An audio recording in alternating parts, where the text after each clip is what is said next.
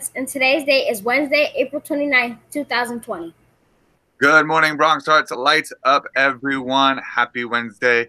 Indeed, it is Mr. Canuel here again. Thank you for joining us, and thank you, Terrence, for joining Lights Up. We're very excited to have you here. We're going to jump right into announcements, and we've been talking about the fourth quarter quite a bit, and I have some strategies. I was on the distance learning page the other day, just poking around, just having some fun, and I saw some really awesome schedules.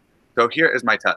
Take a look at some of these schedules. I think checking out these schedules can really help you plan out your day for when you need to take a break, when you need to work on certain subjects, when you need to take some time for yourself to eat lunch and just have some flex time.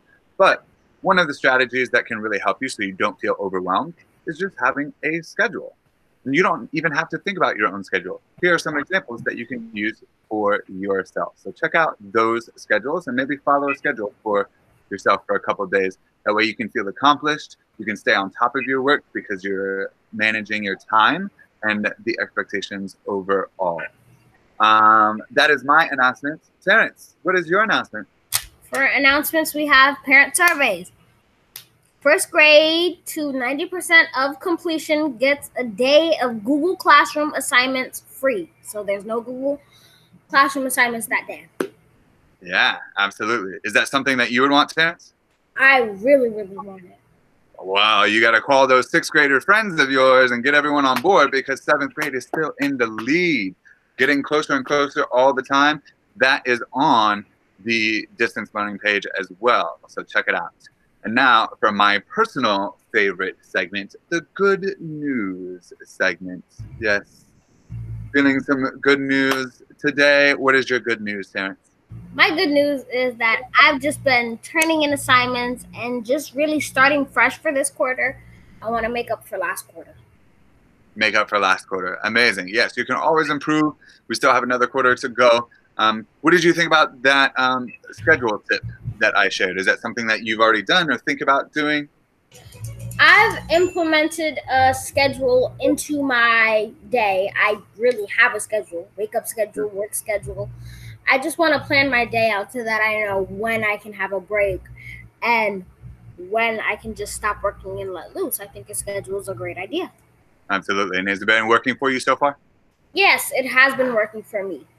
Amazing. I'm so glad to hear that. We'll keep it up and certainly reach back out to me and let me know how it's working.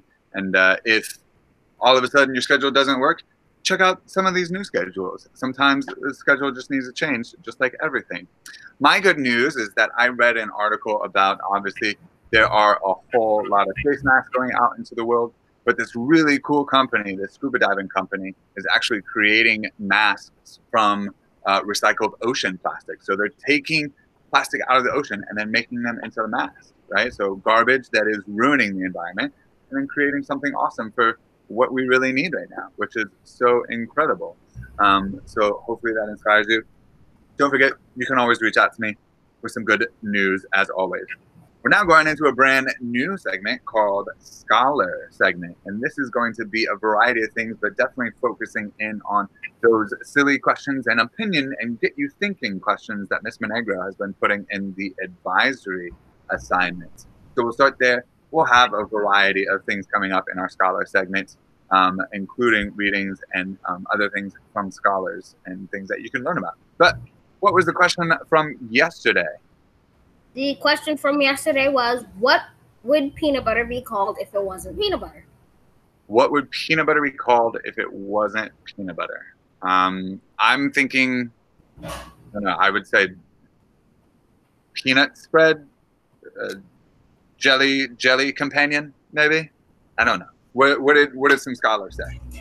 Some scholars said smooth peanut, butter, peanut spread, butter from peanut, creamy nut, peanut paste, and mashed peanut.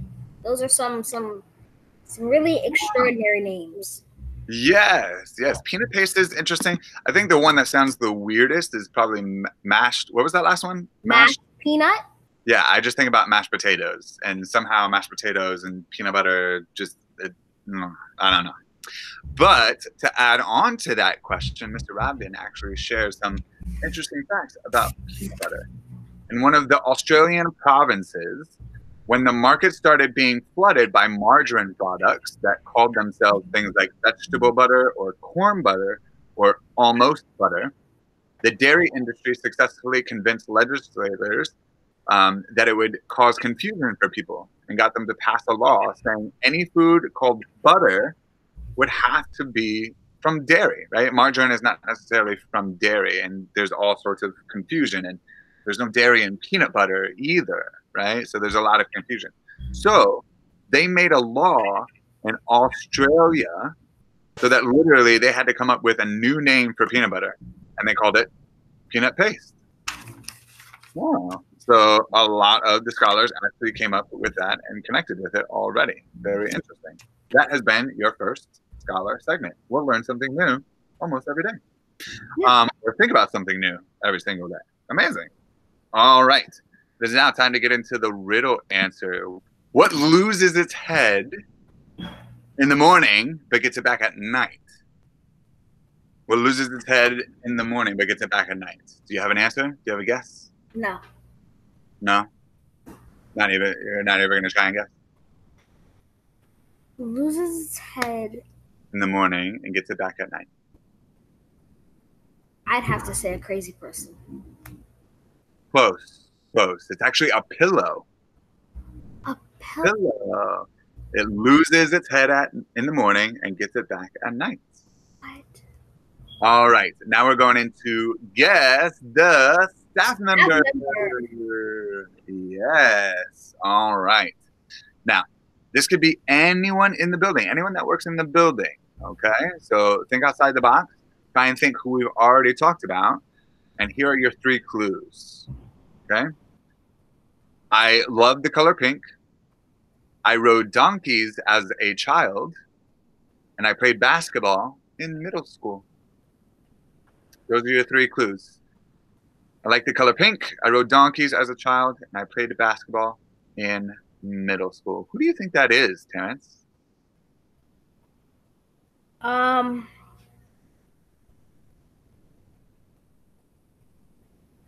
If you had to guess. If I had to guess. Who's the first person that is coming to your mind that would like pink, rode donkeys as a child, and played basketball in middle school? Miss Tui. Miss Tui is coming to my mind. Miss Tui is coming to your mind. Yeah. I think that is a great guess, but that is incorrect. That is not correct. That's a really great guess. She did lead the sports after school. She's very athletic. I can see her liking pink. And I don't know. I would see her riding a donkey as a child as well. So that's a great guess. But if you think you know the answer, you can email me, rcanuel@bronxarts.net. And we will find out tomorrow who that staff member is. But finally, it's time for the letter of the day. Terrence, what's the letter of the day? The letter of the day is... There it is. Hopefully you've been following every single day. Do you have any thoughts about what the word this week might be? The word this week. Mm-hmm. No. All right, you got to put them all together. You got to put them all together. Letters are kind of out there, so... Yeah, that's true. I don't really think the letters make a word. Ah, that's interesting. You think we're being sneaky and not making a word at all? Yeah. Oh, all right. Well, we will find out.